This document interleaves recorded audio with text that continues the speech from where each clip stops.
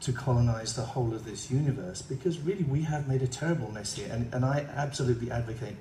I think somebody said it in the first part of this this seminar. They said, you know, it's important that we clean up our act before we start taking our shit to the rest of the universe. I think, yeah, that we arguably aren't sufficiently evolved to start.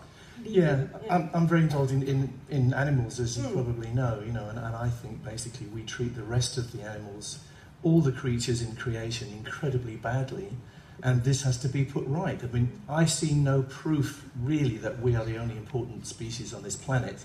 I think if an alien came, that's one of the first things they would look at, and they say, well, this species of humans obviously think they're the only thing that matters. You know, they're eating everything else and they're experimenting on everything else. They're abusing animals. Why do they think they have the right to do this? So I think we should fix this first. Do we need to become